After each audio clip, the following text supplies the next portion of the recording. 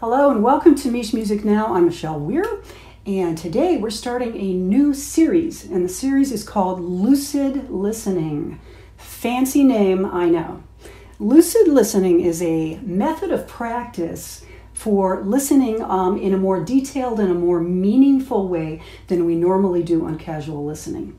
The bottom line is, if you were to incorporate just a little bit of lucid listening into your regular practice, or if you're a teacher and you incorporate lucid listening into the classroom or maybe into the vocal group rehearsal or the big band rehearsal regularly, people will begin to not only learn much more detail about what's really going on in the music and become better musicians themselves, but they're also going to get in touch with what is inspiring to them in the music, what they love and why they love it, and what they maybe don't resonate with and why they don't resonate with it. And that will set you on a direct path to becoming the creator of music that is inspiring to other people. Please be sure to listen all the way to the end of this video because I want to give you some suggestions about what you can do to practice further and to lead people in this methodology. And again, this is just the first in a series, right? So there's going to be a lot more information coming along. I also want to give you a gift. So, hang in there and just listen through. Okay, so now we're going to do a little bit of listening. And as the first listening session in the Lucid Listening series, I want to go with one of my favorite vocal groups, New York Voices. Yay! I love them. And this CD, I'm not sure it's one of their most known CDs. You might want to check it out. It's with the WDR Big Band of Cologne, Germany. And I'll have a link to this on my YouTube channel in the description so you can know where to get it. But it's a really good one. I also want to go through a process that looks like this. This is the free download I would like to give you at the end of the session. There will be a link to it. It's a simple one. I wanted to start kind of just easy. I mean, we're not going to get down to the nitty-gritty of why the voicings are the way they are and stuff like that right now. We just want to get general impressions. Okay, so first thing to do is to listen up.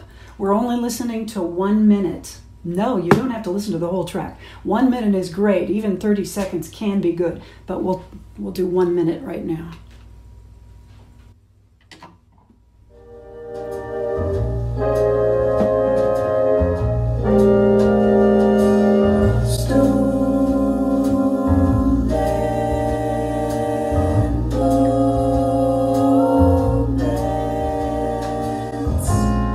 If I told you I loved you, pretty baby, would it make up for what they say? If I hold you and shield you, darling, would you linger a while and stay? If I hold you and hug you, my dear, so don't argue. The gossip won't hurt you. I'll never desert you. And someday we'll find us. People won't bind us to the hands of time. I can use more than moments, pretty baby, and I know where you steal them from. There are so many things I'll teach you, and they call me a useless bum. They just chatter and chatter. Now we want to go through this sheet. I'm going to just run through every item real quick to kind of spark some ideas and some talking points. I'll talk through it with the idea that you might be a teacher of a vocal group or have a class of some kind, or maybe even be a big band director or something like that. All right, question number 1, did you like it? Well, there's no right or wrong to that. It's a really great question to start with because it's a bit disarming, and it might be even surprising that someone would ask a high school or a college student, did you like it, as the first question. You want to make it a safe environment, of course, that they could say no, I didn't really like it, or I don't know if I liked it or not. The next category is musical settings. So these are sort of like skill development types of questions that you can guide people to understanding certain concepts. The first question is about the groove. Of course, it was swing. You could take that onto a tangent and you could talk about swing, triplet feel, laying back, how it changes at different tempos, etc. Meter, of course, it's 4/4, depending on your level of student. That should be an easy one. Tempo, it's certainly slow swing. Major or minor, it's certainly minor, but again, you could guide people. Some people won't know that and won't recognize it. Instrumentation, this is the first question that may really hang up people. They may know there's horns, but then may not occur to them to say big band. So it is a big band. You can talk about that a little bit, about what the instruments are of it and so on. Then, the lastly, and this is where it really gets fun, is impressions. These are all the sort of musical categories. First of all, tone color. You'll get feedback from, in all different types in that question. I hear their tone color as being warm and being fat, actually. Their sound is fat. When they have 4-part chords, it's really solid, chunky, but warm sound. That's my opinion. And again, other people may have their own opinions. Use of vibrato. Well, sometimes we think in jazz choir we can have no vibrato, it's forbidden. That is not true. I mean, if you have 4 people in a group, you certainly can add a little vibrato at the end of a phrase here and there, and you need to add vibrato if you're singing a gospel type of song or something like that. They do use a little vibrato. They're a highly style-interested group, I think, and they're very individualistic. It's like 4 awesomely talented people that just happen to come together and sing chords all at the same time. So yes, listen for vibrato, and remember that if you have a group of 15 people and you're doing really complicated dissonant voicings, you may not want to use as much vibrato. Rhythmic feel. You might notice or guide people in discussion or whatever to notice that, wow, it's laid back, it's easy, nobody's in a hurry, and there literally is some laying back behind the beat going on. A lot of stuff to notice in there. Blend and balance. Pretty darn great, isn't it? Just a fat wall of sound in the vocal group parts. Good blend, good balance. Emotions. This is a great question for everybody. They tend to like to talk about this. Like, what emotions come up when you hear that?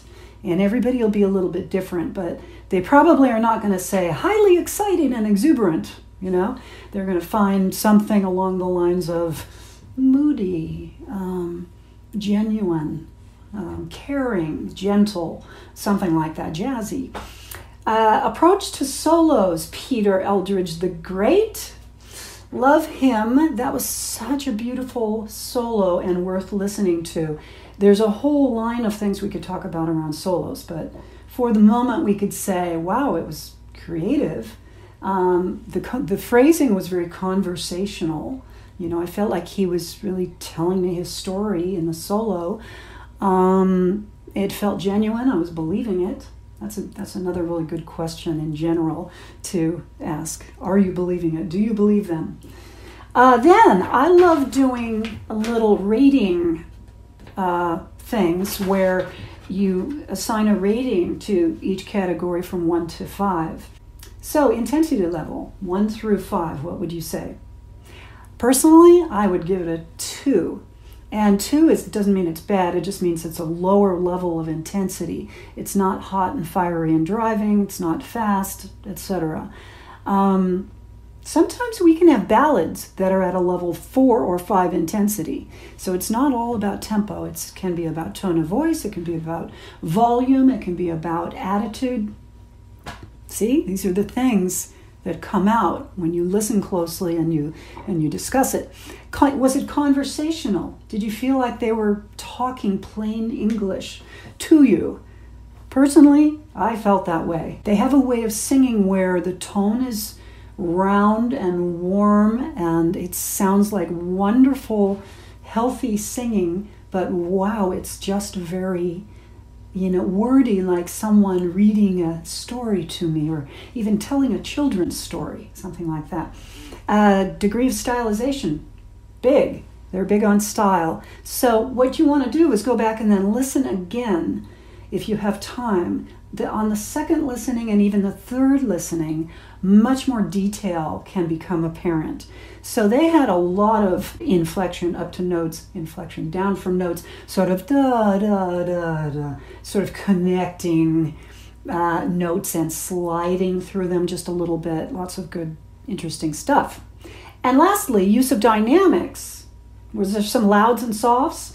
Not that much. It was mostly staying at one level, but there was a couple of moments where it got dramatically loud.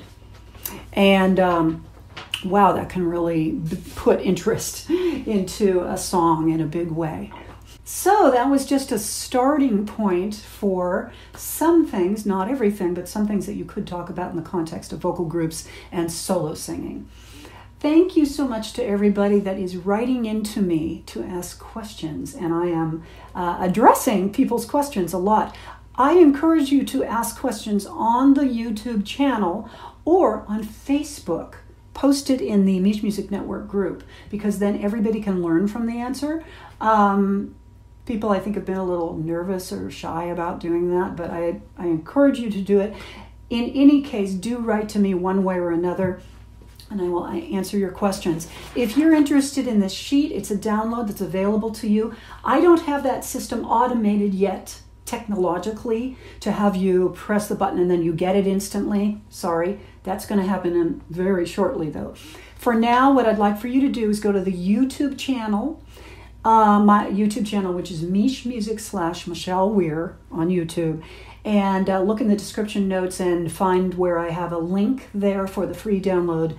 And then you're going to go to the front page of my website and sign up to connect with me and write me a note saying, Michele, please send me the handout for Lucid Listening, and I'll send it to you right away.